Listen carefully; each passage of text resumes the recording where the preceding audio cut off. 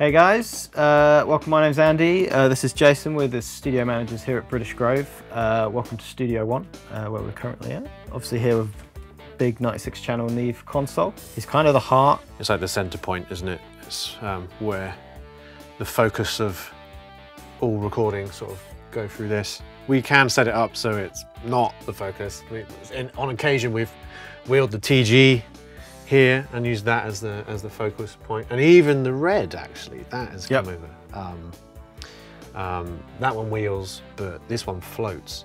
Studio One is our main tracking room, as you can see through the glass. This is where we do our bigger sessions, good for orchestral work, band work, vocal. We've even done ADR in there. So over here we've got this old RCA. I believe this is a consolette. It's not a console as such. This came out of we sort of got this out of another studio, and it was not in the best condition. Our tech team here, who are brilliant, built this bass for it, made it so it's just completely compatible with sort of modern standards. And it's an old radio consolette, I believe. Yeah, mono, 4 preamps, and then position for a turntable as well. Probably jumping another decade over there, we've got the red console, which is the same model that would have been at Abbey Road in the mid-60s. This one didn't come out of Abbey Road, it was an EMI Italy? Yep. Console, and believe it or not, this is the portable version. Breaks down into 5 parts, and I think there was like an EMI wheelbarrow for it, and they used to take it around, recording orchestras, operas. The low end on it is fantastic. I don't think there's another piece of gear in the studio that sort of can replicate that. It's just a wonderful bit of gear. And lovingly restored by Brian Gibson, who's a big part of the tech team here. This one came out of Lagos, at an EMI studio there. It was found behind a dumpster, I believe. And again, Brian lovingly restored it. It's all original spec on it. Again, it's all brought up to modern standards so we can interface and patch into it just like any other bit of gear here. This, I personally, if I'm engineering, I use it on almost every session. It's just incredible. The preamps on it are just out of this world on drums. The compressor limiters as well. Yeah. It is, even by today's standards, like, it's quite high tech. It's got compressor limiters and a pretty comprehensive EQ. So that's about it for consoles. Let's talk about some of the outboard. We have a lot of it in this room. The original idea with the outboard in both studios was it would somewhat mirror each other. So there's a lot of things in here that there might not be an exact equivalent, but this here is an old Decca limiter. It's type P, which the P is for prototype, I believe, with the magic eye. We call this like the clean, the clean pre-rack. So we've got like the Mazalek MMA4s, which are like beautiful, transparent preamps, as well as the Broadest Gardens. They measure like ridiculously and like flat up to crazy frequency. Some of the staples, you know, like 1176s, LA2A, Distressors, DBX 160s, 33609s. 33609s. Yeah, there's a lot of flavours. Obviously we've got the Fairchild as well, which is amazing. We've got this one and we've got another one in studio too. So 2 Procastis in each room, 480, 960, TC6000. We have 2 EMT plates up in our tech room, a transistor per studio. So a transistor and a valve option, controllable from here. The most important thing with a lot of this gear, especially the older stuff, is it all works and it's all available on our patch. I think there's a lot of times, a lot of studios I've been in where they've got a lot of funky old gear that looks great and maybe sounds good, but you know, you might get a couple of takes and it starts frying or just goes down on a session. The tech team here are just incredible at keeping this stuff going, and if it doesn't sound good by like a modern standard, we're not interested in just like having it for the sake of having it. Everything in here works. This whole studio was built with musicians in mind.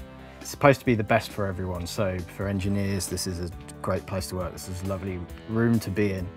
But we've got the, the full-length glass there.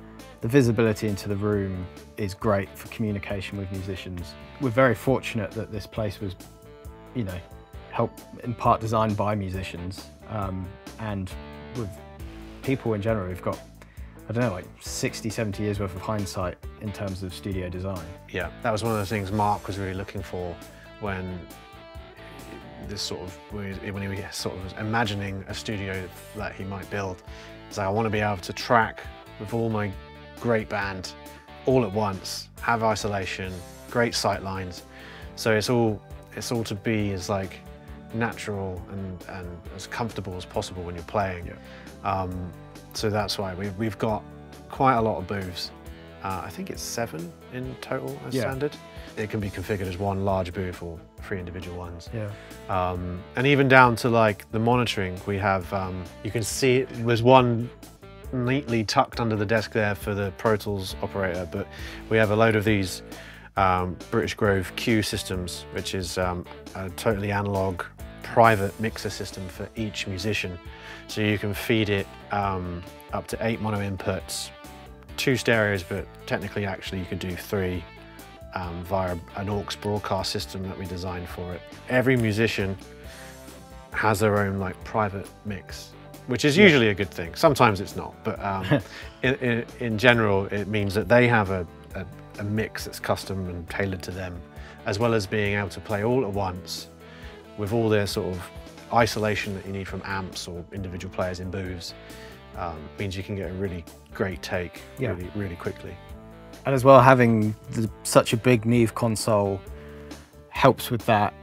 I mean, it's a very big Neve, but we end up using a lot of the real estate on a lot of sessions, because there's a lot of times where we're trying to make the recording session as invisible for the musician as possible so they can focus on playing and being creative. So we might have, say, a band set up on the first 24, but then we need to transition into maybe a string session for the band, but we're not having to repatch stuff because we've already got, you know, all the mic lines ready for that session. The control room was originally set up for 5.1 in here, but we updated it to 7.1 initially with the 150s at the side. We did that in here first, and then we put that in Studio 2 as well. So both studios started 5.1 ATC, both eventually went 7.1, and then recently we've updated Studio 2 to Atmos, ATC full complement as well. Our near fields of choice are the ATC's SCM25s. I love them, clients love them, they're amazing. We do have other brands as well of monitoring that we can, you know, when clients book the studio, they get a gear list and, you know, they can spec what they want. So there are others, but we put them out as standard as our first choice. So yeah, through here is Studio One's library, which is a lovely space, double height ceilings. As Jace mentioned, we've got the booths around the outside. One thing that's amazing about the studio is although it appears as one building, there are several different structures, separate buildings that are all linked together. So the booths, I believe this booth, that booth, and this booth are completely separate structures. So isolation, although it's not absolute, it's as good as I think you can get. Yeah. It's we can have, you know, the quietest orchestra playing in the main space, and then you could have a guitar amps blaring or a drum kit going in there. So it makes the space incredibly versatile. And as I was saying, in the control room, you can get a lot done at once because you've got the isolation and loads of options available. It's very configurable in terms of acoustics and feel. Up here, we have panels that you can flip, which at the moment they're set to absorption mode, but you can fold them over and they basically reveal a reflective surface. And then the paddles above, they are currently set in reflective mode, but with a remote we can actually open those up so they kind of go upwards and reveal the absorption behind them. So with those and rugs and Tatrix gobos, you can actually really mold the acoustics to your liking in here. You know, and you can even make little like micro acoustic sections, so you can make a really dead side and a really live side. And we have panels. So at the moment the booths are completely open in terms of the glass, and that tends to be the way it runs for sight lines. But you know, if you then feel that the booths are slightly too bright or live, we have acoustic panels that fit in perfectly in the glass. Booth 2 tends to be a drum room, but also we do drums out here quite a lot. Booth 2 is a double height booth. The rest of the booths have a lower ceiling. We actually also have a couple of pairs of microphones in the ceiling, pre-configured to get like really nice ambient tones and recordings, and we have the same in here. What's great about the versatility as well is on a lot of band sessions where maybe an album's being recorded, an overall sound, they might be like, okay, there's going to be some acoustic tracks, there's going to be some loud rock tracks. They can set up several drum kits, or maybe one in here which has, you know, it's not completely dead, but it has a sort of it's got a bit of air to it. Sound. A big kit in the room with, you know, sort of traditional big room sounds, and then even like some of the smaller booths we can get a really dead sound. So jumping between sessions is so easy. If a band suddenly decide they want the kit to sound like the 60s or the 70s, we can very quickly get that sound for them. And we also have glass through from 2 to 3, so like, you know, if there's musicians in each of these booths, they're like going back to sight lines and making things feel natural and everybody sort of interacting with each other. So, I mean, we should mention the piano because it's beautiful. Bosendorfer, I think they call it an Imperial Grand because of this last octave. Yeah. Very warm. Yeah, it's great. A lot of pianists say they enjoy playing it. And we actually have 2 uprights that are available as well, a Beckstein and a Knight. Yeah, yeah. The great thing about this is as well, it's on this dolly here, so we can move this between the booths as well. So quite often we'll have piano going down at the same time as orchestra, with the piano boothed off. And again, the piano sounds fantastic in the booth. It's such a large object in itself that I think like it doesn't sound dry or unnatural in the booth because it's just such a reverberant instrument in itself. But yeah, it's just a lovely piano. And going back to the booths, they can all fold away. So actually, they can all just disappear. You can see booth 1, which is over here, is currently open, but that actually, the wall kind of pulls out, which will reveal the panels that slide along the rail system, and then they winch down into place and create an acoustic seal. And that's the same for booth 2, booth 3, and booth 4, A, B, and C. So sometimes people just want maximum floor space, and we open up all the booths and we just like really fill the room with musicians and really like spread out an orchestra, say. Or, you know, if you want maximum versatility, you have them all set as booths, so you can put an instrument or an amp in each booth and really get isolation. So it goes back to like being able to cater for the session as best as possible. Yep. Even more ATCs in here. We have a pair of 150s for when we want to do reamping. Sometimes people like come in with some recordings that they've already done and they want to reamp kick and snare, or they want to further embellish things they've recorded in here. The track's like in a booth and then they want to take some of the room. But also they're great for just playbacks. I mean, one thing I like about it again is we quite often say we've decided to put some drums in that booth. Then the decision is made that, you know what, maybe it is a bit too dry and we want some energy in the drums. This booth can open up very quickly and we can put some room mics out here. And then you've got fabulous control over sort of a very live sounding kit and a very dry sounding kit.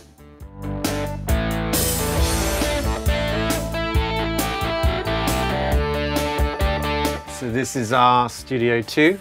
This room is predominantly a mix room, I'd say, nowadays. Yeah. However, it does have a small booth where you can do vocals, guitars. We've had drum kits in there. We've recently kitted it out for Dolby Atmos. So we have 714 in here. Sounds fantastic. It's nice to have a different flavour in this room in terms of the desk. Obviously it's not as current as the Neve console, but it serves the purpose of the room perfectly. It's a lovely desk to work on. Yeah, I mean, I've spent many an hour in this room, and it's always you know, a favourite of a lot of people, I think, for mixing in London. Yeah, we tend to get quite a few projects that start the project in Studio One tracking, because our main tracking space. And then, you know, when film projects started to mix through consoles less and steer it more in the box and maybe stem through consoles, or just stay completely in the box, they bring the project into this room. And we've actually had it where we've got a mix going on in here whilst the project is still tracking in Studio One. So it becomes a bit of a hub for the movie. So it's almost like a conveyor belt. Strings get recorded, pulled into here, mixed. The speakers in here are the same footprint as Studio One, and the outboard is relatively the same. And initially it was pretty much mirrored, wasn't it? But it's grown and varied over time. But moving from one room to the other feels quite seamless, I think, going from tracking to mixing, if that's the case for a project. In here we've got the 1073s, but in Studio One we've got the 1081s. So all the outboard trolleys are all hooked up on DL points, which all point to a similar place. So actually, you could pull these trolleys and have them at the side of the room if you want, and it just with a few patch label changes, it all interfaces with the patch. Or similarly, the TG that is in Studio One can be wheeled through into here and just plug up on a DL system and be a part of this room. I mean, it's to the point where we can have a client in here who's tracking in Studio One and using this control room as the main control room for one, or both control rooms can be in use for a project in one, or just the entire studio can just become one big tracking space. We've even used this control room as a booth, essentially. We took the trolleys out to the side, had a line of amps in here, and it was an extra booth for Studio One, because we've already got 7 booths. Having even more booths is kind of ridiculous, but that project needed it, so we sort of did it. Overall, as far as these sort of consoles go, this one is very well behaved. The EQs, in particular, take a little bit of TLC every now and again, but they sound fantastic, so they're worth the effort. Originally, this room was a 5.1 room when it was built. Demands grew, we went to 7.1, so we put the 150s up on the sides to get to 7.1. I suppose whilst we're talking about this, it's worth mentioning this crazy rail system that we've got, which is all to do with the fact when it was built and they were speccing the ATCs, they come up with this idea. It's like, well, how about we have them be able to move? Worked out a way of doing it so these things can actually move. They're locked into place currently, I believe. Yeah, you can literally just move them with your hand like that. But if they're unlocked, they move just so smoothly. You can probably push it with a finger, which allows you that variability and the configurability to kind of get the angle you want. And the beauty of that then meant the 7.1 configuration we had, we could get within Dolby spec. So all we really had to add to get to 7.1 4 Atmos was just to put the 45s in the ceiling. I say just. Yeah, it was pretty scary taking the ceiling. After we kind of had it all set up and we did the first Dolby lineup and we pressed play on that first Dolby Atmos mix, we were all just completely blown away. Yeah. It was really incredible. As we go through to the booth. So yeah, the machine rooms here, again, they're somewhat mirrored. They are in terms of the patching. Currently we have this set up for some transfers. We've got the Dolbys here. I can't remember what the next transfer is. I think it's 24-track tape with Dolby. So we've got the machines ready for that. The way the studio's set up with DLs as well, it's very easy to do that quickly with Pro Tools as well. You know, recording straight to tape, but monitoring through Pro Tools so we can quickly put things down into Pro Tools if the client suddenly wants to start going into overdub land. They're all synced up with these old Lynx timelines, so we can get multiple machines going at once, which does still happen. Yeah, like more often than you'd think. I mean, Mark still likes to put most of his material through tape at some point. but they can all be configured slightly differently, which means we can get to the result people want faster, like one setup with a 24 track head block, another one set up with a 16 track. We have some other... Yeah, we've got an 8-track head block for one of them as well. Yeah, so like, really depending what people want, we can get there quicker because each machine is set up slightly differently. Because they all do take a little bit of lining up beforehand. But so this room, yeah, smaller booth than Studio One, obviously. The idea, I believe it was based off a room that Mark liked to write in at one of his houses. Acoustically, it's a very interesting space. It's not just your standard dead booth. It definitely has a sound. But what's great about it is we can change that with these baffles. So currently it's quite dead in here, but if we turn these around, it's got a reflective side. And suddenly it's more sort of, yeah, like a live room, which can be great recording things like acoustics in here or occasionally drums. You're not just like stuck with a dead sound. You also got quite an interesting sort of sonic signature in here. It kind of goes back to that like configurability and versatility that I think sort of permeates the design and the setup.